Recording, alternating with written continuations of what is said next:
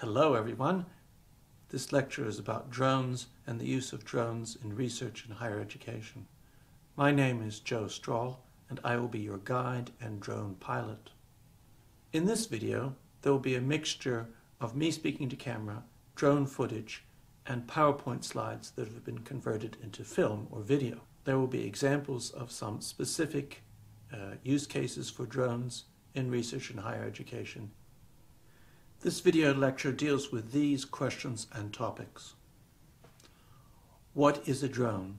And specifically, what is meant by a drone in the context of this lecture? How can I use drones in research and teaching?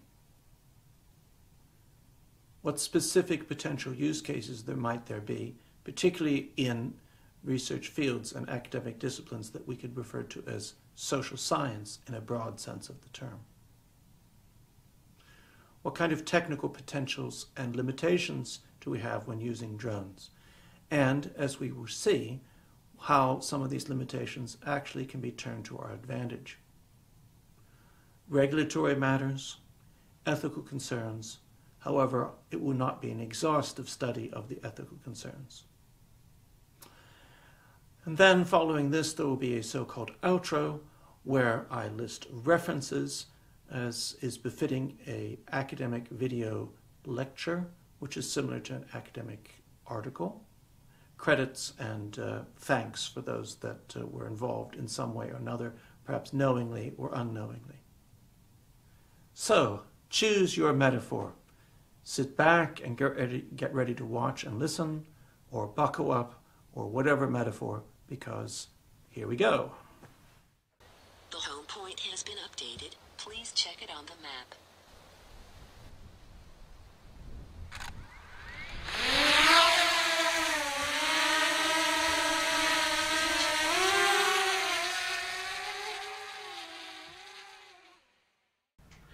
In the past, it was prohibitively expensive for some people in higher education and research to get aerial views, or it was in fact, in some cases, more or less impossible.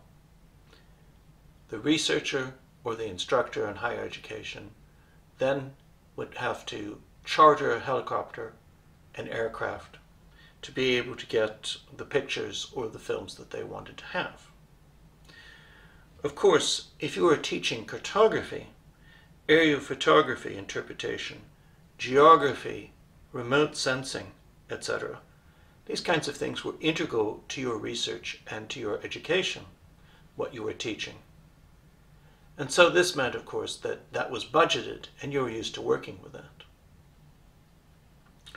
And if you had a large enough research grant, you could purchase satellite imagery, and you could, in some cases, even pay to have the satellite tip at a slight angle to get pictures at particular periods of time where it might require a few days of orbits before you were going over that particular spot on Earth that you're interested in.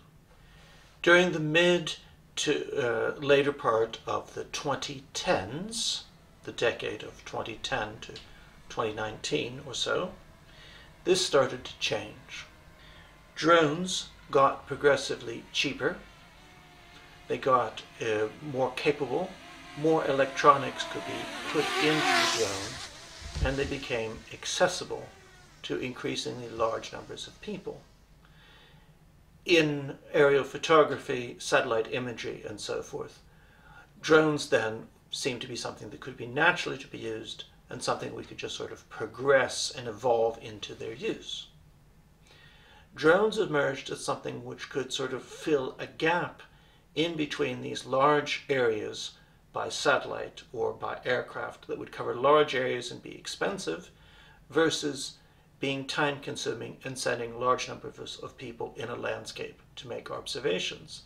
The drone could easily be 100 meters above the ground and take pictures or fly over and create films in a way which would be less expensive than the satellite imagery or the aerial photography and involve many fewer people than those doing field observations, seemingly perhaps having some sort of so-called sweet spot between two different kinds of technology. What you're watching now is the use of a drone in the fall and the autumn, in October of 2022 in the northern part or the northeastern part of Lund, Sweden, and we can see the fall foliage. The drone is about 20-30 meters up above the ground. This drone, which I own, is a so-called sub-250 gram category drone. More appropriately, we should perhaps call it a quadcopter, an autonomous aerial vehicle with 4 motors and using the helicopter blades to fly.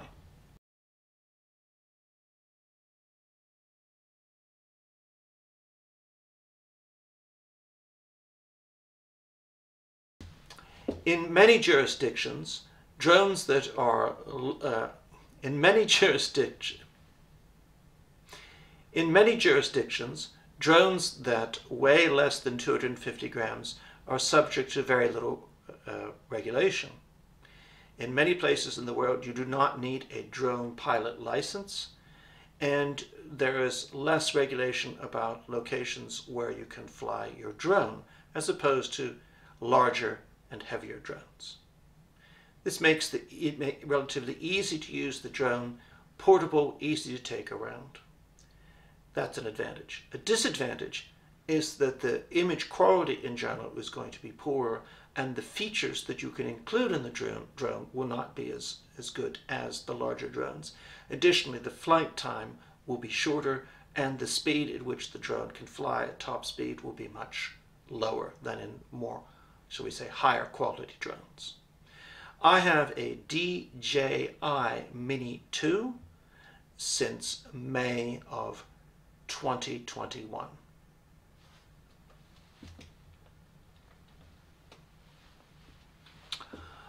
Of course, there's not only the question about the cost of the drone and the cost associated with it. If you are the only one who's going to be flying the drone in education or research projects, then that means that things are rather limited. You only have one person to get the license, only one person to register the drone. However, if it's a research project involving several years and several people, and the drone is much larger, then you're going to require a multitude of people to get a drone pilot license, perhaps. And when it comes to students, then there's the question of perhaps insurance. What happens if they crash the drone on somebody, or they otherwise damage it, and the need for them to get licenses as well. I will return to this later in this lecture, this video lecture.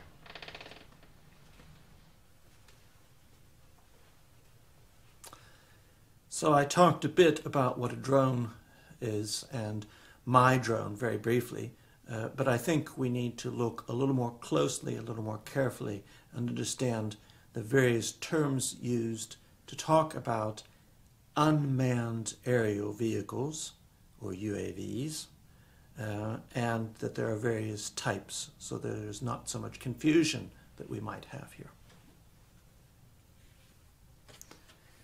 Now, if you want to read more on your own about the history of drones, misconceptions that exist in society about drones, here are 2 articles that you can read at your leisure.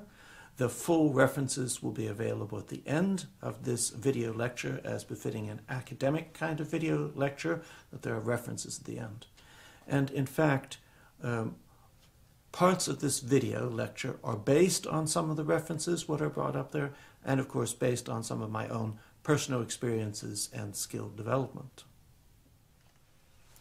So what is a drone? In this video lecture, the colloquial term is being used, the term that most people often use, an unmanned aerial vehicle, or UAV, that is intended primarily for peaceful uses.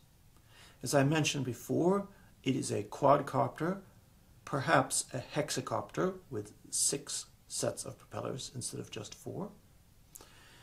And it has a reasonably good camera mounted on it. It has and connected and piloting this drone is a particular person. and this person may or may not be required to have a license. And the drone probably cannot lift and carry a payload, or if it could, it would be a very small amount. There are commercially operated drones weighing several kilos that could perhaps also lift a kilo and deliver it someplace, but that is something that I'm not interested in, and I think you're not interested in by looking at this video. The drone can fly from the pilot several kilometers away, perhaps as much as 10 kilometers away, if there's no obstruction for radio transmission. The pictures and the videos can be transferred to the pilot or can be stored on a memory card in the drone, or both, depending upon the drone type, the drone manufacturer, and so forth and the like. On the other hand, we have military drones, and we also have drones that were intended for a civilian market that are used by the military, and that military developments can have driven or helped influence civilian developments when it comes to drones used in a more commercial sector or by private people. So we have drones that are in a gray zone, drones only used by military, drones repurposed for military purposes, like Ukrainian defense forces trying to defend their country against the war started by Vladimir Putin, and the like. Now, some of these drones, and you can see information and pictures here to the side of me, they often look a lot more like aircraft with wings. And there is a push or pull propeller system. In this particular picture, and the information and picture is from Wikipedia, we see an unmanned aerial vehicle in the military sense of what a drone is, which has a wingspan of over 20 meters.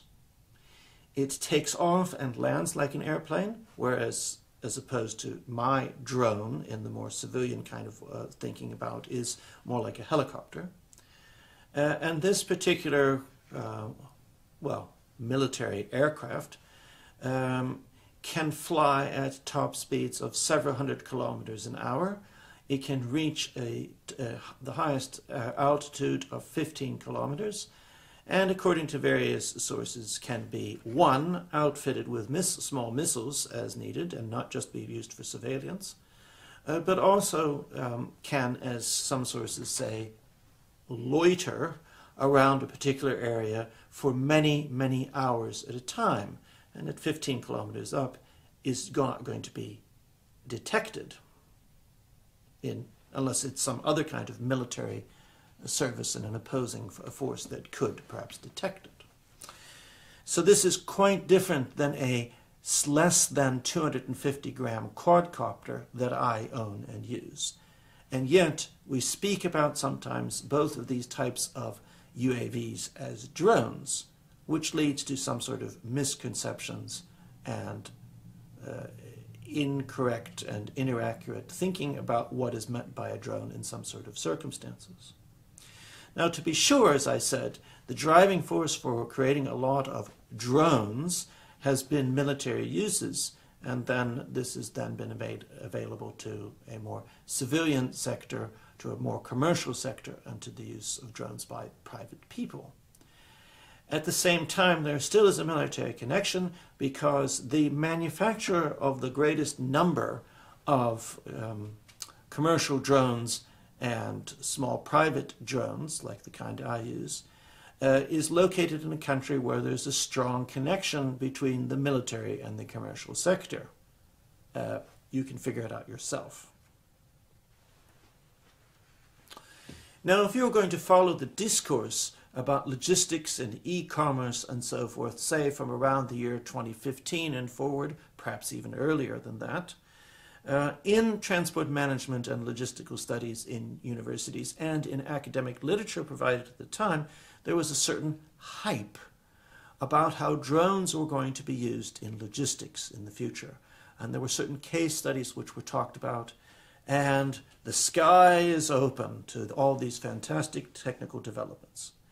Now, this coincided in time, or perhaps slightly after, with other kind of so-called disruptive companies and disruptive technologies, all seemingly coming out of California in the United States, like Uber, Airbnb, and the like. The so-called disruptive companies that will give consumers what they want, break up old quasi-monopolies and oligopolies, and we have this brave new world in front of us, despite the fact that there is a backside to all of these developments and there are social costs. But that's maybe something in another lecture someplace. We also have a certain hype about self-driving cars that was coming out at about the same time. Here we are in March 2023, and this brave new world of drones and e-commerce and logistics has by and large evaporated and has failed to materialize, with the exception of some very specialized use cases in some particular countries and in some particular locations. We can say that it has really not taken off. There was a pun intended there. And these ideas, in fact, were not all that very realistic.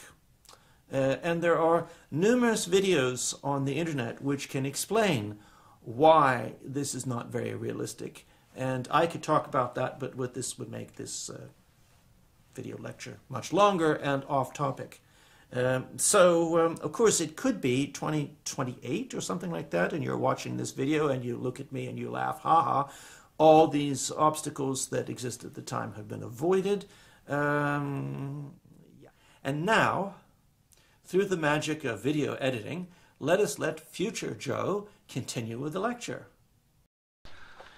I have a number of questions which I'm trying to answer in this video lecture, as you know, and to the questions that we see here, I think that for practical purposes we might be able to collapse these down into just one question about the use of drones in our universities for our research and for our teaching of students, because there is a certain amount of overlap that takes place there.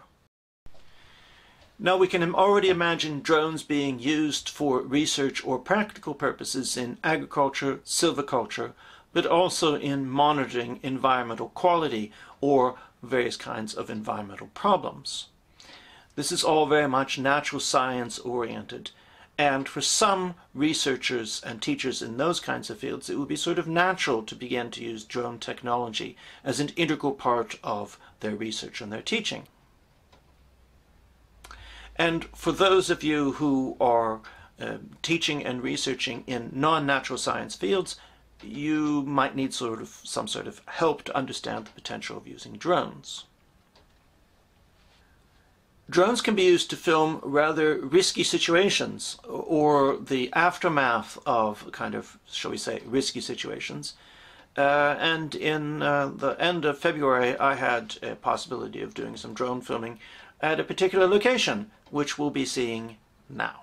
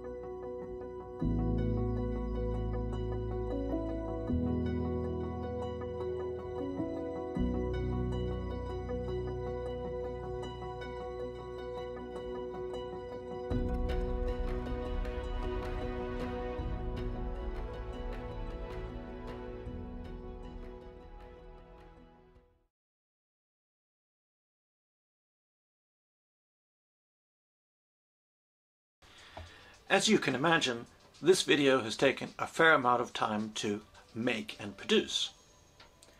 In January, February and March 2023, I went out and did various kinds of footage and filming and so forth, specifically for this particular YouTube video, this particular video lecture. On the other hand, you have seen other things which I have taken from previous drone flights and previous pictures, not with the intention of making this. Something which you may have noticed during this video is what could be referred to as a continuity error, that I'm not always wearing the exact same wardrobe, which also explains that this has been done at different times in different locations. I'm not a Tom Scott YouTuber who always wears a red t-shirt when he is talking to the camera. Now, if you found this video interesting and of value to you, you might consider providing comments back to me, because that would provide value to me as some sort of non-monetary exchange. On YouTube, frequently people write comments like, "Great video, Joe," and include a thumbs up or an emoji. That's fine, but consider that this is perhaps a more academically oriented video lecture, and we might want to get some more academic comments and more questions and so forth. That would be, as some YouTubers talk about, that would lead to a conversation. A strange use of the term conversation. Also, if you like this video, despite the fact that there might be some sort of advertisements that appear in it, you could consider liking, and you could consider subscribing to the channel. This provides not feedback necessarily to me, but feedback to the YouTube algorithm, which might mean that more people might find this particular video and this particular channel.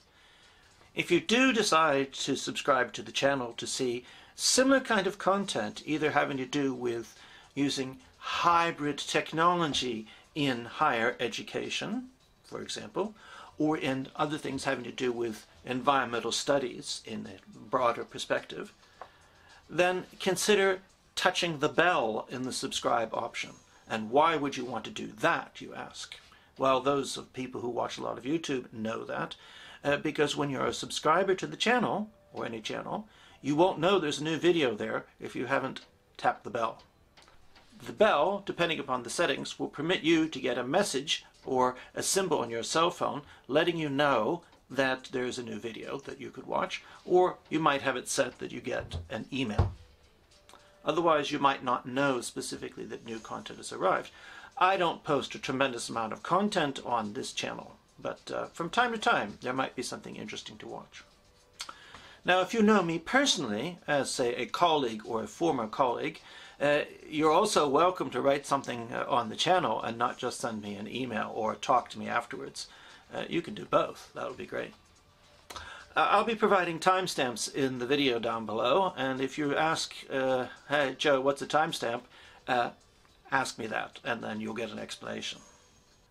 Finally, I cannot know what quality in the video that you have, what your video settings are. YouTube tends to lower the quality of the video that is sent out, so I can only apologize if your setting is at 720. Things might be a little soft, or even worse at 480. You can use the cogwheel to change the video quality setting, and if you need to, you could make that change in the setting and start from the beginning if you think the video quality was very poor.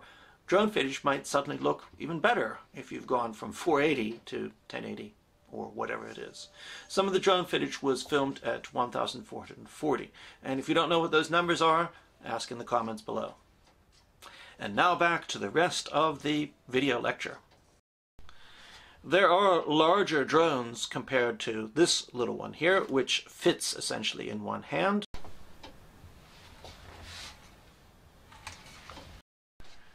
Now, there are much larger drones, of course, drones which are 5 or 10 kilos in weight and can take a payload with them, and that can have either specifically designed cameras which record outside of the visual spectrum of light, or where you might be able to swap out one camera for another for various kinds of purposes. And then the cameras that you have mounted on the drone like that might be something about this size instead. So with drones like that, it might be possible to monitor the heat loss from buildings, and you would be able to get three-dimensional views of that by flying the drone in various locations around the building, including looking straight down on it. You'll be able to use other drones to be able to monitor gases that are in emissions from factories or from an accident or a derailed vehicle or something like that from a considerable distance. Perhaps something which we're not going to be doing very often in social science research. And otherwise we could fly to locations that could be dangerous for humans or would put the human operator in a compromised situation. That's one of the reasons why we might be interested in using drones for, shall we say, natural science kinds of applications or emergency rescue or health and public service kind of purposes. Now all of those specific kind of drones I'm talking about are much heavier. And as soon as you have a drone that is more than 250 grams in weight, in most places around the world, the amount of regulation and the requirements placed on the drone pilot starts to increase a lot.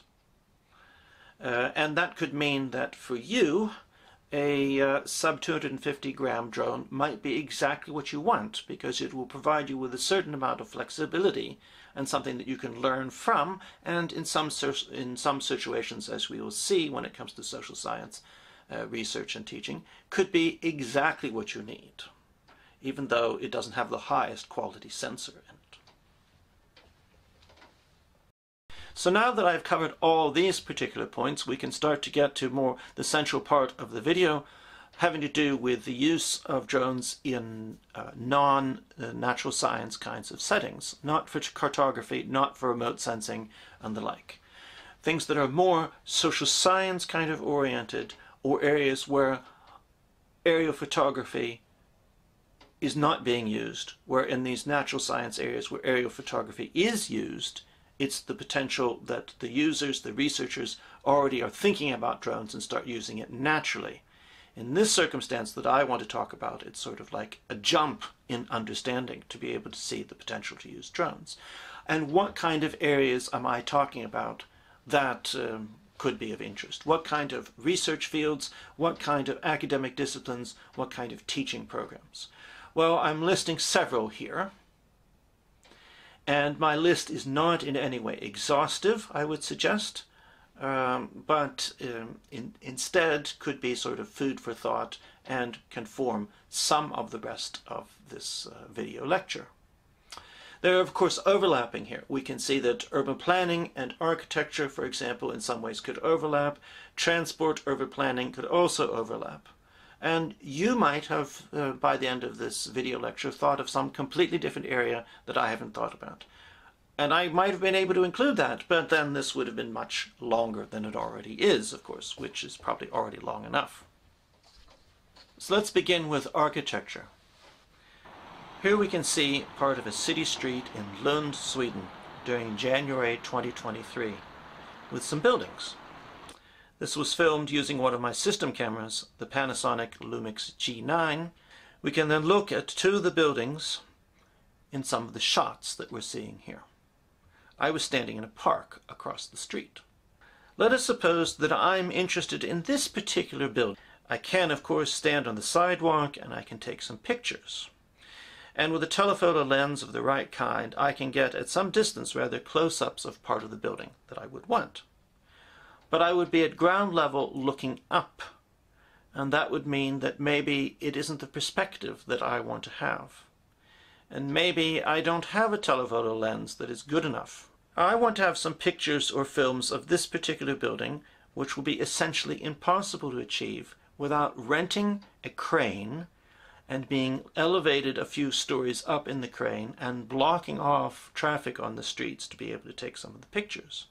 Of course, alternatively, I might be able to convince people living in an apartment in a building nearby that I could walk into their living room and open their windows and take some shots. But I might not be able to get that permission. Here we can see that I can fly the drone around parts of the building and get perspectives that would be impossible from the ground and impossible from a nearby building. Indeed, if I was out in the park, and was 15 meters up, which would be impossible, I wouldn't be able to film certain things because it would just, there's no neighboring building that I could be in and take a picture from there. And the trees are in the way if I would have been in the park. Let's demonstrate another possibility.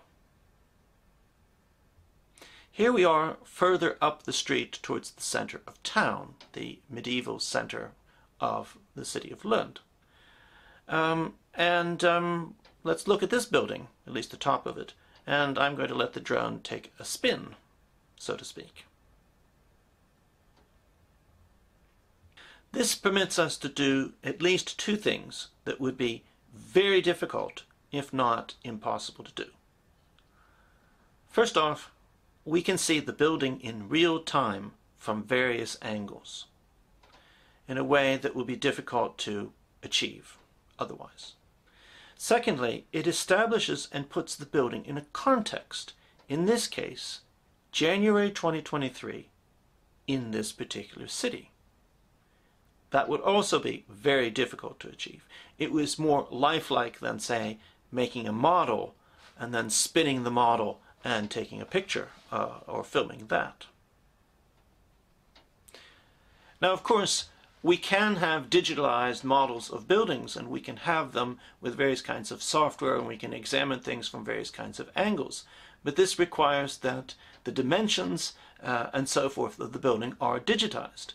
And there are a number of historical buildings that are not monumental buildings, but which appear in various places, that are not digitized, and which we would have difficulty and spend a lot of time to be able to make correct models of them and look at them and so forth, and then put them in a context of other buildings in another model. It's possible to do that. But it would also probably be just in black and white, and here we have in color, and we can decide at any given point in time, as long as we can have the drone up and the battery is still working, we can decide at what elevation, at what angle we want to look at things, and we could do several flights of the same building. And if we run out of battery, we can land the drone, we can swap out the battery, and we can send it up again and continue. I have 3 batteries, which gives me, if the weather and so forth is okay, I have approximately 20 minutes of flight time per battery, which means that with sending the drone up and so forth like that, during an hour and a half I could have the equivalent of 1 hour of actual footage if I needed that. Bigger drones, longer flight times, and so forth. So we can see that the drone can capture relatively distorted-free images and videos. I'm not confined to being on the street level and looking up. I can look at exactly what it would look like from that particular vantage point.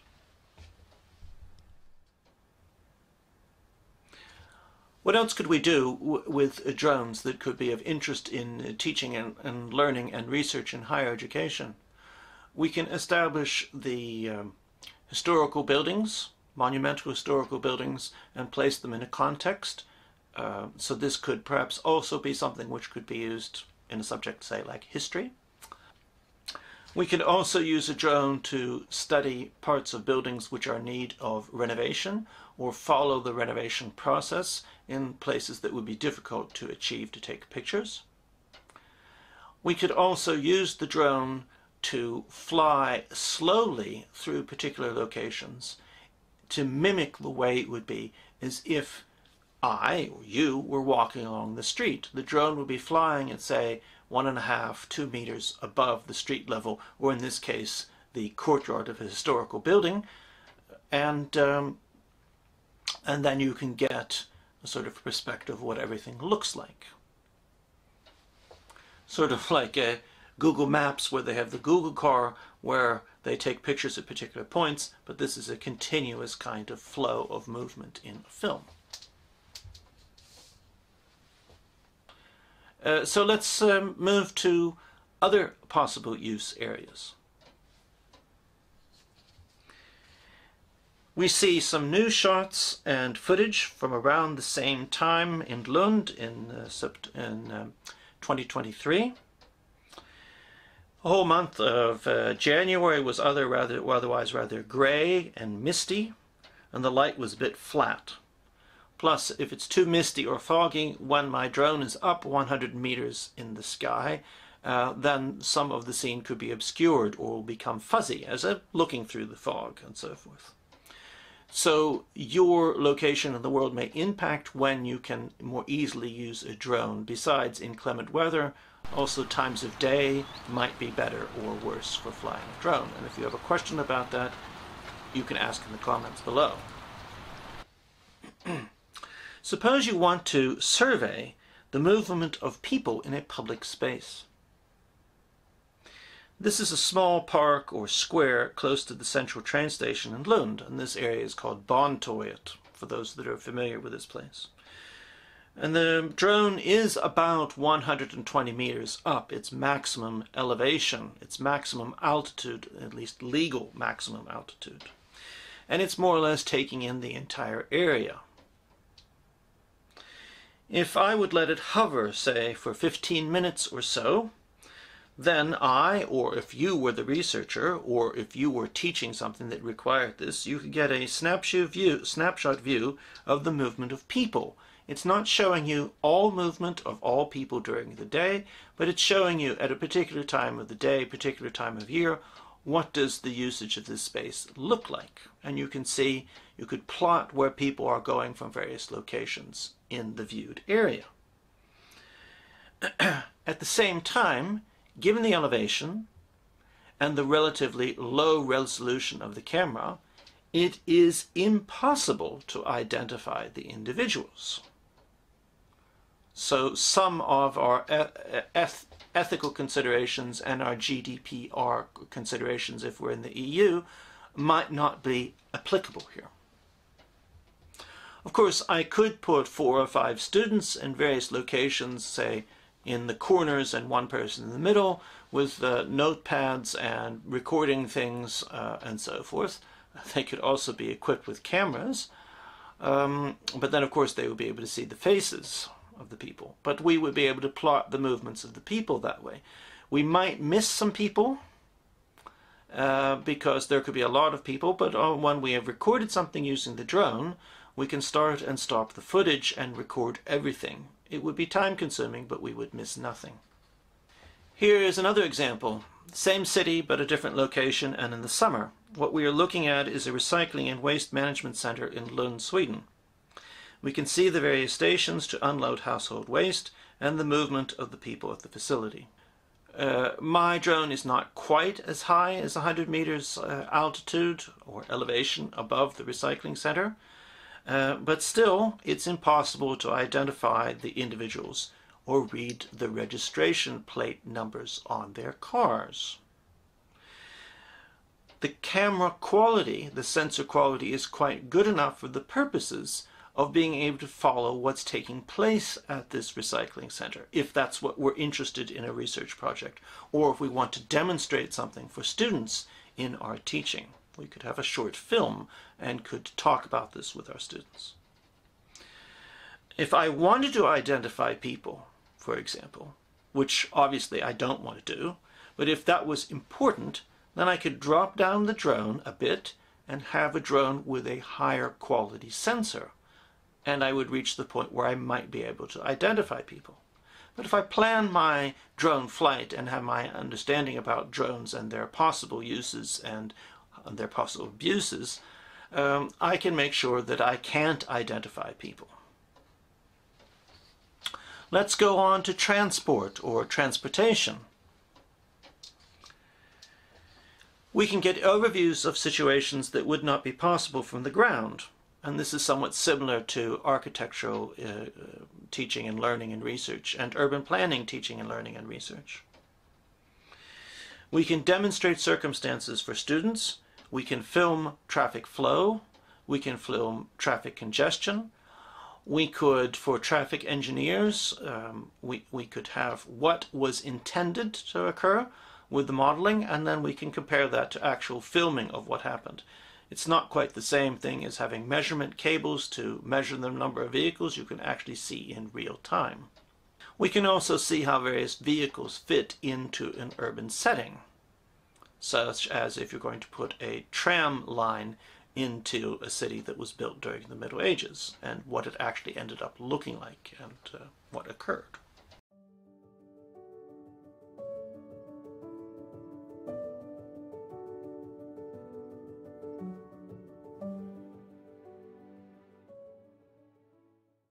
When it comes to urban planning, of course, we can also use this in a way of like the sociology and ethnography that I was talking about the using of public spaces and how the city is used and perceived by individuals.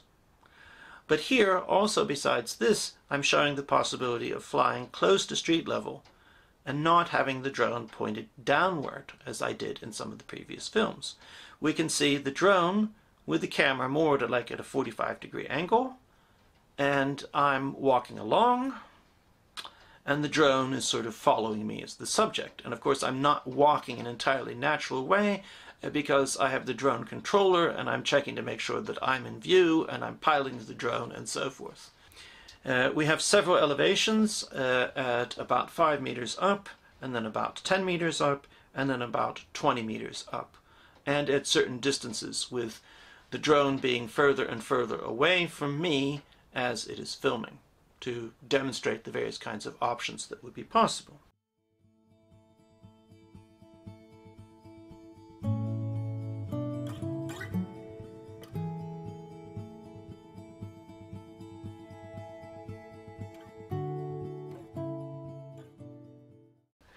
Now my drone, which is a DJI Mini 2, does not have a built-in tracking feature, where the drone could otherwise track the movement of something, and the drone pilot then would not have to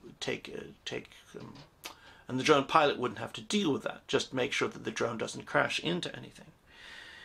In these kinds of advanced tracking features on drones, which there are a variety of different features that are possible, not just following in a straight line, but following an individual while the drone is looping around the individual, for example. Anyway, the drone locks onto the moving object, a person, a car, and keeps the tracked object close to the center of the screen. You can have a non-moving object, a stationary object, which can be locked onto, and essentially in all drones, like in my drone, like I used for the volcano on La Palma, and like I used in the building when I circled around it in central Lund. You can also fly them manually to do that if the drone is having difficulty locking on to the subject and flying in a circle. And it would be possible, as I showed in the historical castle Svaneholm, it would also be possible to fly your drone at 1.5 to 2 meters elevation above the street level and fly it around as if it was a person's view walking around in the city and observing various things. We can see some of this at a human perspective level at a pocket park in Lund.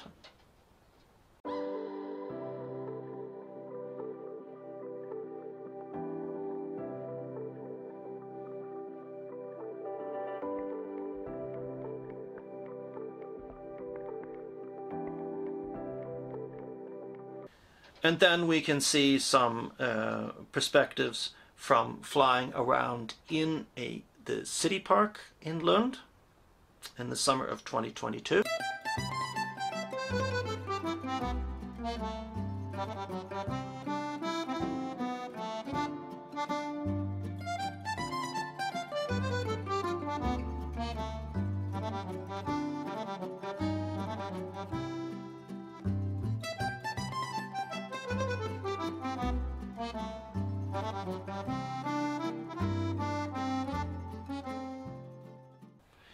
And finally, we can see some flying over an area which looks like a suburb, which is part of the town of Dalby, located outside of Lund in Sweden, also from the summer of 2022. So let's sum up some of the things that I've talked about so far. There are advantages and disadvantages to the use of drones. Let's take a look at the advantages first. The drone provides a unique perspective. there are of course some limitations. We can take still photos and we can make films on demand, and we can cover a wider area than conventional photography or videography. We can demonstrate or we can document things for students or for our own research. We can use them in projects that students carry out.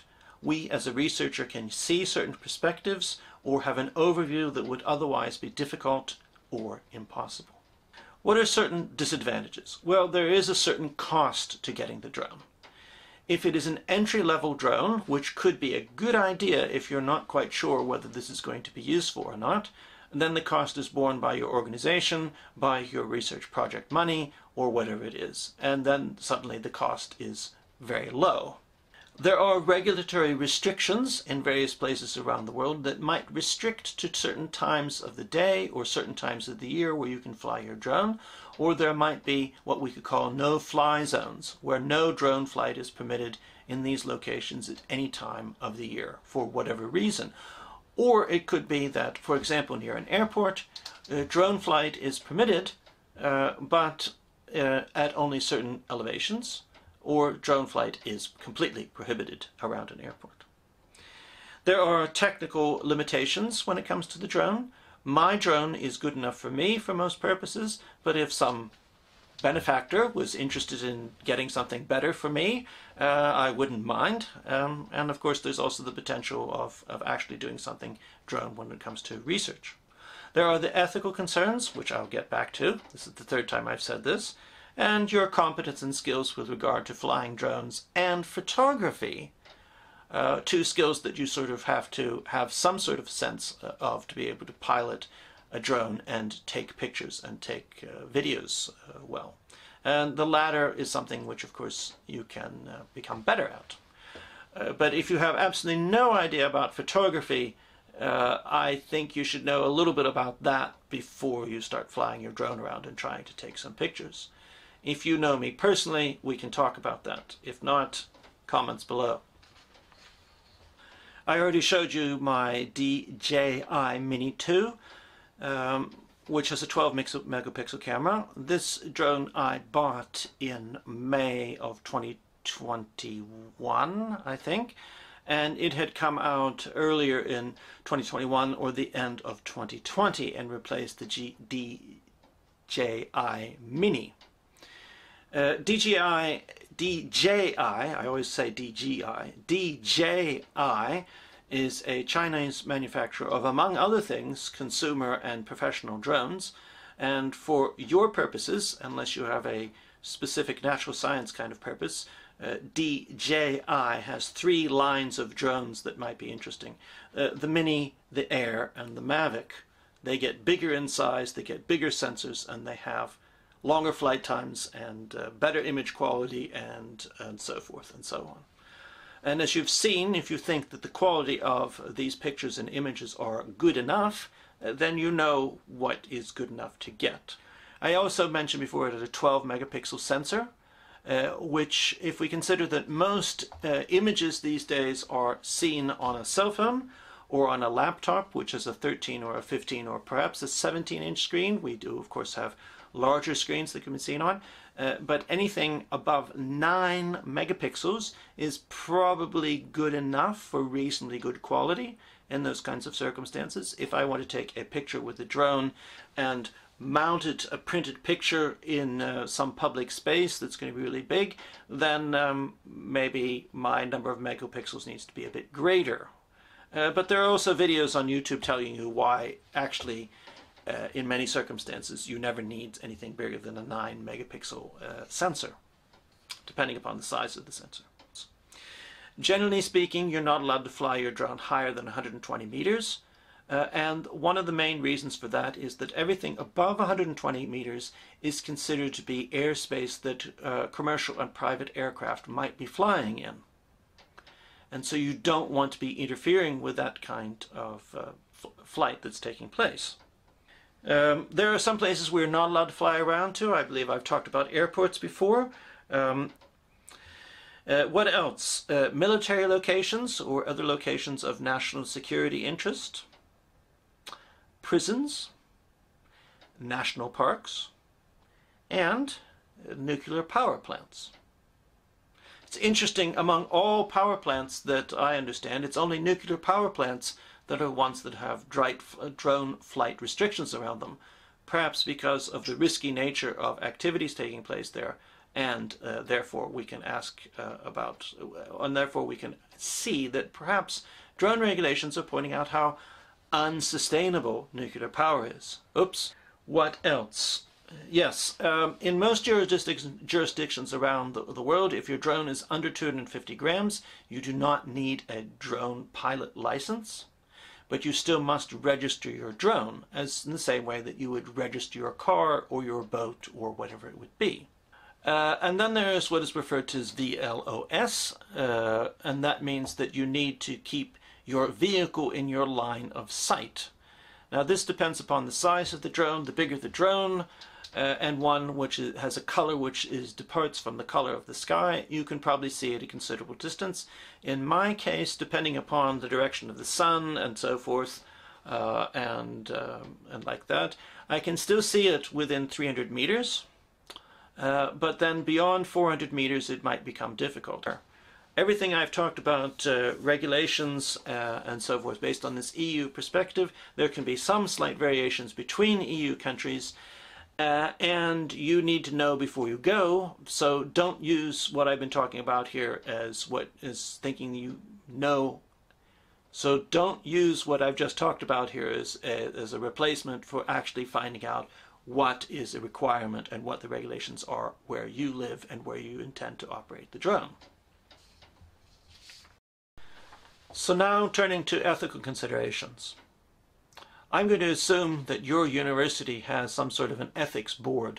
It could be for the whole university, it could be based on individual faculties. I don't know what it's like. And the ethics board is charged with the task of looking at various research proposals, and you need to prepare certain documentation to show that you've taken sufficient ethical concern, or perhaps not, and the board tells you that, and you need to redesign your research project. Some ethical boards in some parts of the world may also include, to varying degrees, some sort of teaching. Yeah, and there is the potential, of course, for there to be difficult situations and situations where we might need to question whether this research can be carried out in some other way, or that the use of the drone could be limited. Quite clear and understandable that those circumstances could arise. And I can almost hear some people saying, but Joe, you're just making a video here and you're using drone footage and so forth like that. What's going on here? Have you been in contact with the ethics board? The answer is no. And why is that? What you are now watching is a video which I have produced on my own time. I'm not working as a university employee here. I'm not being paid to do this. What does one call it? A labor of love, or something like that.